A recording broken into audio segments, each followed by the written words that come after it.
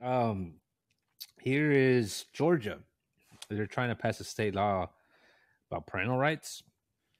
So this is one person that's obviously against it, and she's going to show you reasons why. I'll give you the name right now when it pops up.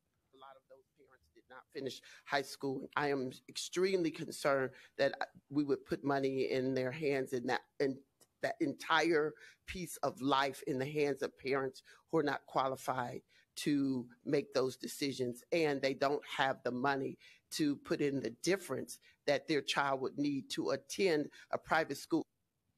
So let me correct myself.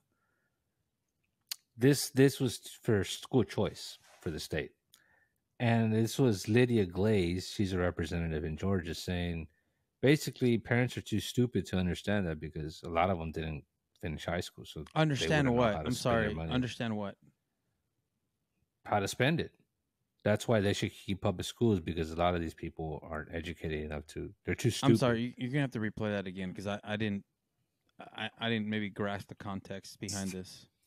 A lot of those parents did not finish high school. I am extremely concerned that we would put money in their hands and that entire piece of life in the hands of parents who are not qualified to make those decisions, and they don't have the money to put in the difference that their child would need to attend a private school. Okay, so I guess what they're proposing is that if they do allow school choice, they're going to give them money which they are going to mishandle because they're too dumb. I mean, the money is specifically for school, so you couldn't use it for. It's like a voucher, basically, to whatever school you want. But apparently, according to this representative, the parents are just. There's some truth to make a that. decision. There's definitely some truth to that. There's stupid parents all over the place. There's stupid people Mhm. all over the Yeah. place.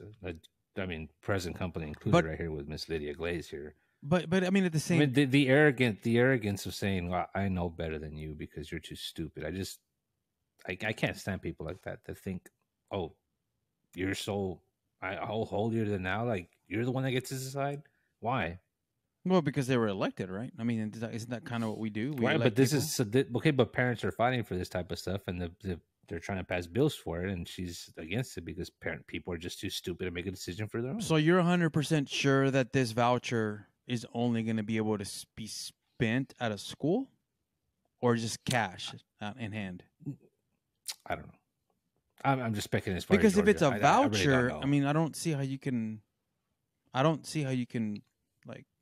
I mean, it's misspend still it. law that you got. I'm saying it's still law that you have to put your kid in school. Right. So if you have to put your kid in school and you have the money to put your kid in school, it would be kind of difficult for me to say you're going to spend it for other bullshit and have your kid at home because you didn't pay to go. I don't know. I mean, I guess it's possible. Well, and that's kind of what I'm saying. If it's a voucher, again, we would have to look this up. But if it's a voucher, or if it's not a voucher, why not make it a voucher to where it's only going to be, hey, this is where you're going to school.